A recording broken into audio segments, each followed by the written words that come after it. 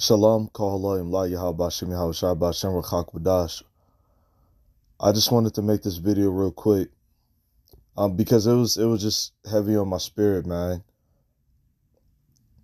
In this truth, we really have to learn how dire faith is in this walk. Considering first the Heavenly Father and the Son, all right, Yahweh Bashem, Yahabashai, who the world inwardly knows as God in Christ.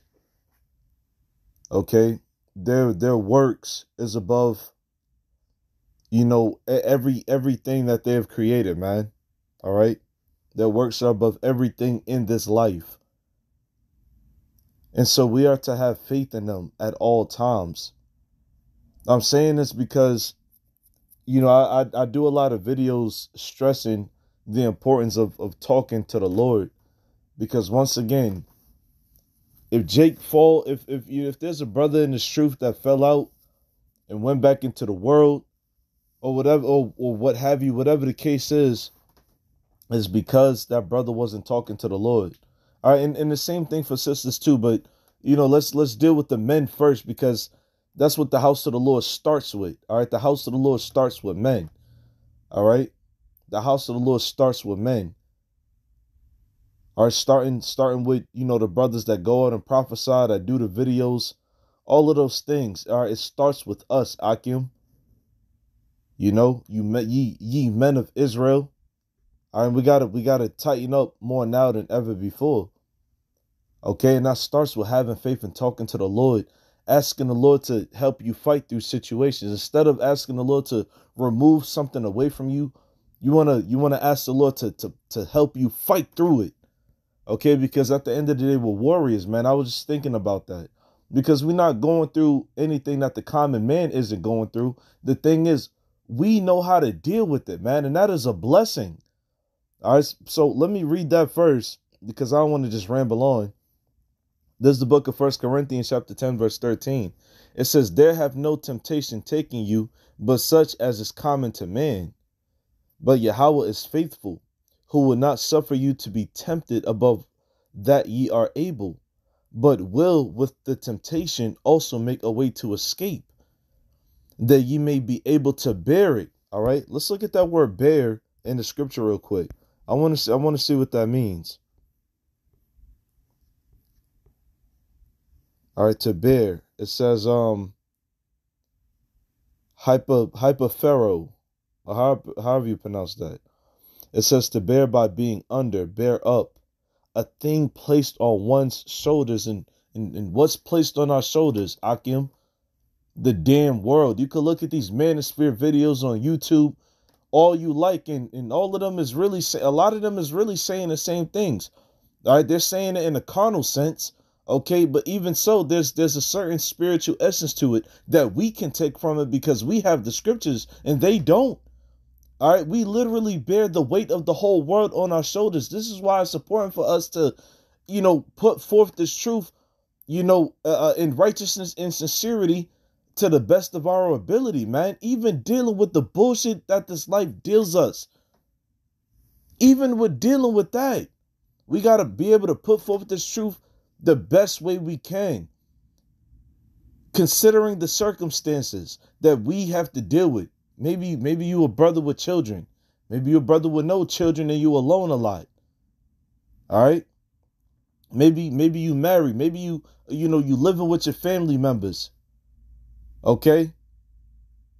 Maybe your car just broke down. Maybe your job is, all of these jobs suck, but maybe you just got one of those jobs where just like it's, you to the point where you just want to snap all the time, man. All right. Whatever kind of circumstances brothers is dealing with. All right. The world is placed on our shoulders, because what we're going out to the highways and the hedges, giving warning to the world, man. Okay. And being in this truth, that comes with tribulation. All right. And in tribulation, persecution is coming our way. All right. So going back to the scripture, definition 2, Salakia, it says to bear patiently, to endure. What does the word patient mean? The word patient means suffer.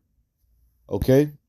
So going back to the scripture, it says, who will not suffer. It says, but Yahweh is faithful, who will not suffer you to be tempted above that ye are able. So the Lord is not going to give you something that you can't hold on your shoulders or bear. Okay? Because best believe if you're in the truth, then the Lord got your back. But it starts with you believing that. And it starts with, in order to believe that, you got to believe that Yahweh Shai is. You got to believe that Yahweh, he is. You got to believe that Yahweh is and the Son is, man. They exist. And those are their names. Okay? You got to believe that the Lord, what? When you pray to him, when you talk to him, all right, you could cast your burdens upon him and let them deal with whatever you got going on, even if it is something in the camp. Because we're still in the flesh, man. You're going to have situations, with brothers and things of that nature. But more importantly, all right, before brothers, you're going to have situations within yourself that you need worked out. And when you realize them, you have to call them out and confess it to the Lord. Maybe you lusting or whatever the case, man. Maybe you lusting after a certain woman or certain women. Maybe you lusting after, things that the world is enticing you to lust after. Okay? Maybe you're dealing with a weak demon. Maybe you're dealing with an emotional demon. All right, within yourself, you got to talk to the Lord about it, and you got to believe that the Lord is going to make you strong through it. The Lord is going to make you strong if you go through it, man. All right? I want to read verse 13 in the NLT, and then I'll close out. It says, the temptations in your life are no different from what others experience. Okay, once again, we're going through things the common man goes through. The thing is, we should know how to maneuver through it by reason of the scriptures. This is why reading is important. It says, and God is faithful. He will not allow the temptation to be more than you can stand. When you are tempted, he will show you a way out so that you can endure. Okay, so there's always going to be a way out, man. Even when shit gets crazy hard and you start crying and kicking and screaming, okay, the Lord is always going to make a way out, man. And considering the times we're living into, we're going to have to hold on to scriptures like these a lot more. I just wanted to deliver this exhortation unto the hopeful elect. Shalom.